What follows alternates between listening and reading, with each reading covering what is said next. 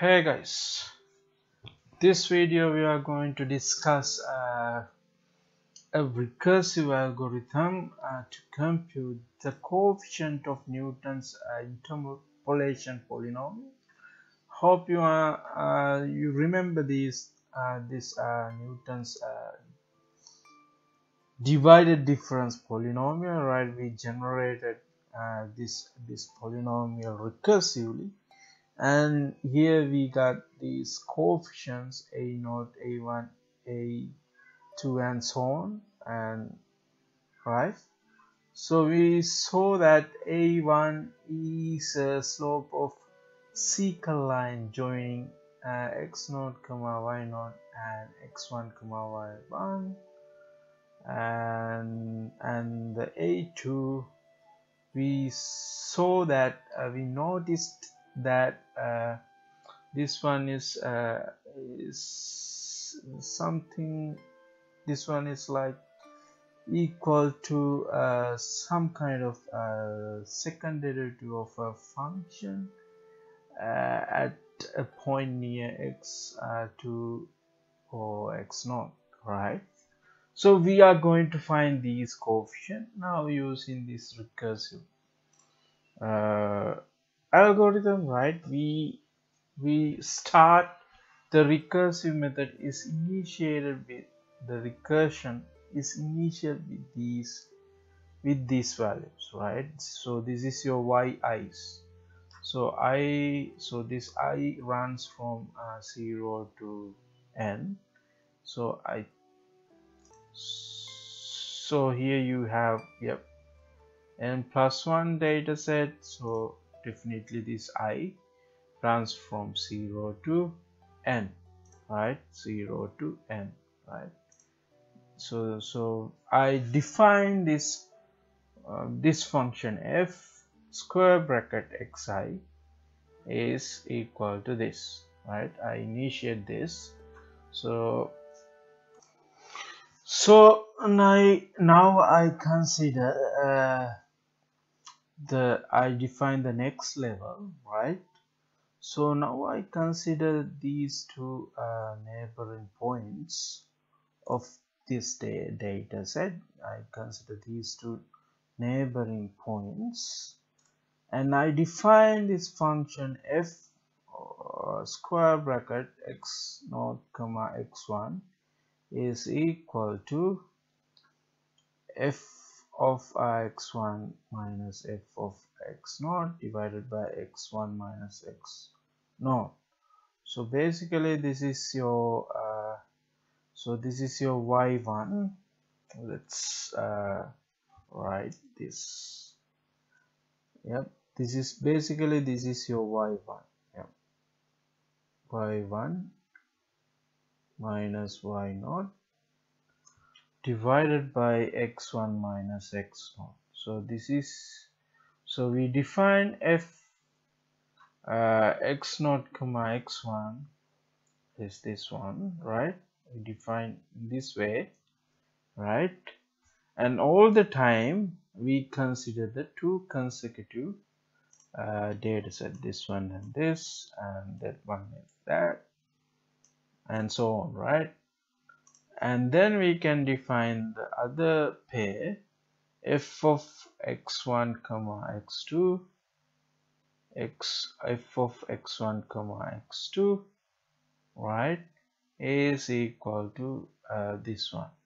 So you can change, it doesn't matter, you can change, you can swap these two, it doesn't matter. So then you have to swap the other two terms as well, right? So likewise I define f of this way. So initially we had this data points, so this is your x component, the corresponding y data point is y0, which is equal to f of square bracket x0, right? And the next data point is x sub 1, and the corresponding y, this is the corresponding y value, right? And so this is our first level. first level 0. Let's say this is level 0, level 0. So this is level 1. So here I define f of x naught comma x1 using these 2 points. So what is that? Which is equal to f of x1 minus f of x0 divided by x1 minus corresponding difference of corresponding x values. So all the time we consider 2 neighboring points. Similar way you can define f of x1 comma x2, right, which is this one minus this divided by this one minus that, f of x2 minus f of x1 divided by x2 minus, and so you can define these functions in this way, right? So if you go to this one, if you notice this one, this function here, so what is this one? y1 minus y0 divided by x1 minus x0. So this reminds us, so this one is equal to what? This one is equal to your a1, right? So this is your a1. So this one is equal to, so this one here is equal to a1, right?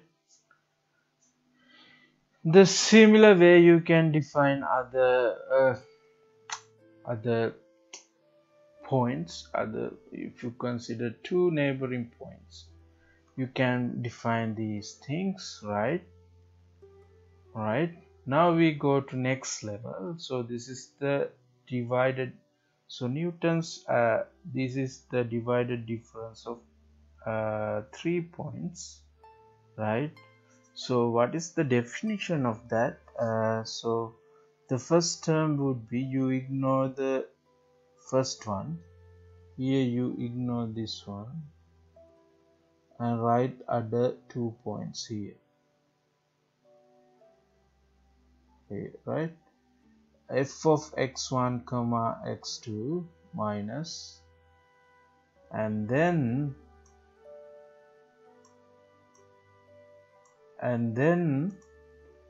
you ignore the last point, then you write the other 2 terms, other 2 points, x0 comma x0 comma x1 comma x1, and divided by x2 minus x1 x0, x2 minus x0, right? So this one minus that one, that first point, right? Do you understand how do you write this one? So catch the pattern, grab the pattern, right? So here when you write the first term, you don't write the first point, right? Then you write the other 2 points, right?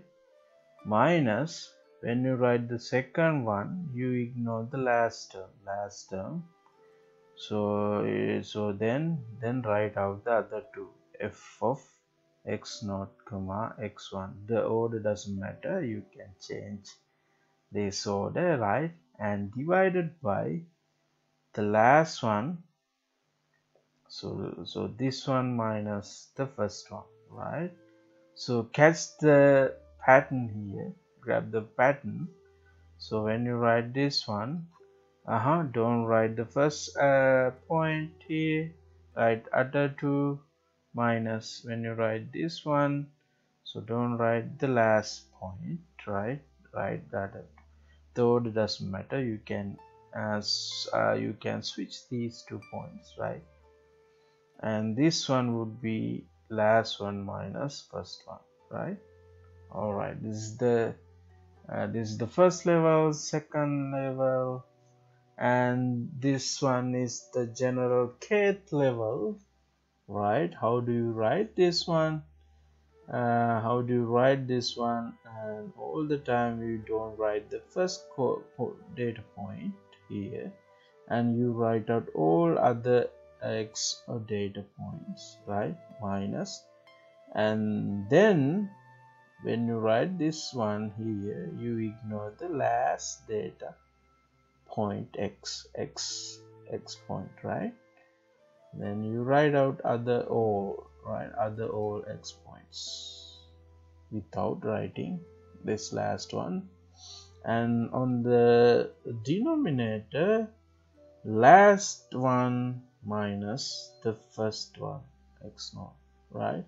So this is the pattern. You have to grab that pattern, and you can you notice that this one would be your a sub 1, and what is your a sub 2, and you can see this is your a, yep, this one by f of x0. This one would be your a0 right here. This is your a0, this is your a1, and this is the, so all the time this this has, notice this one here, yeah, look at this. So this contains x0 all the time here. So x0, so here if you consider 2 points, so it has x0. If you consider k plus 1 points, it has x0.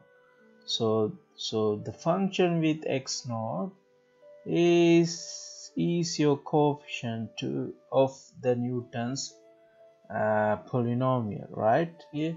So for this one, this is your a0, this is your a1, this is your ak. So let's try to this fill this in a matrix. So we know that, so this is your x coordinates. So this is your x coordinate of your data set, right? So, and let's and the corresponding y's are defined as this, right? So let's write that down. So this should be corresponding y's.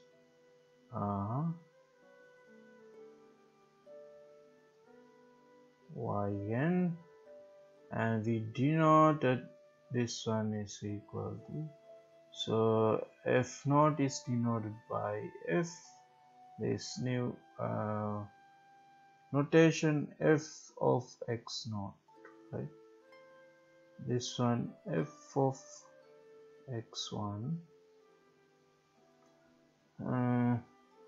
All right, I wrote out these things, y coordinate, these are, so this is defined as like this, right? F of x0 is equal to y0, y sub 1 is equal to f of x1, and so on and so forth, right?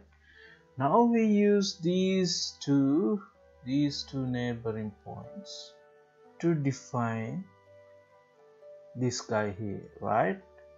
So how do you define that? How?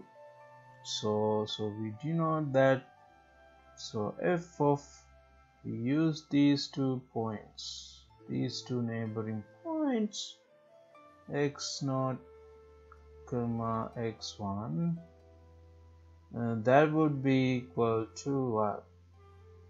So that would be equal to, so distance between these two, this one minus that, divided by this coordinate minus this, right?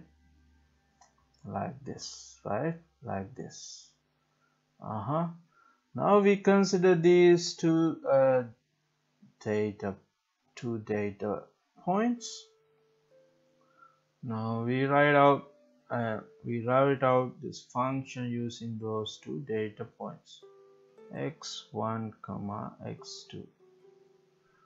This would be equal to what? This would be equal to this guy minus that guy divided by x2 minus this x1. Alright, I hope you you can catch this pattern. So if you have xn minus 1 and we define f of these two data points, right? F of x n minus 1 comma x n. So this order does not matter, right? You can change, you can swap these two, it doesn't matter, right? You can consider any order, it doesn't matter. So this one would be this guy minus the previous guy divided by this guy minus this. You look at this. Alright, now we go to next level. So this is a level 0, first level, and second level, right? So here we use these two terms to write out this guy, right? Alright, so this guy would be f of, so we use these two guys to write out this. So it has x0, x1 and x2 points, x0, x1 and x2 points. So basically we use these three neighboring points to write out this. So this guy is equal to this one minus that divided by x2 minus x0. Yep, I think you remember that. Yeah, f of x0 comma x1 comma x2 is equal to this guy minus this guy take away this guy take away that guy, right? Yep, divided by x2 minus x0, and we keep doing this process. So you can find the next, we keep finding other guys using three neighboring points, and finally we have x n minus 2, x n minus 1, and last one xn. So we keep doing this process until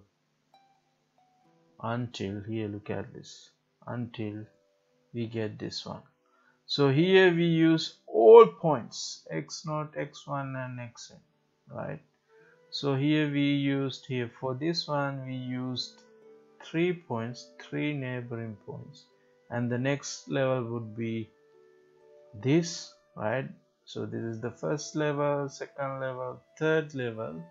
For third level we use 4 neighboring data points, x0, x1, x2 and x3, to write out this guy here, right? And we keep finding other guys using 4 neighboring points. How do we find this? Just take the difference between this divided by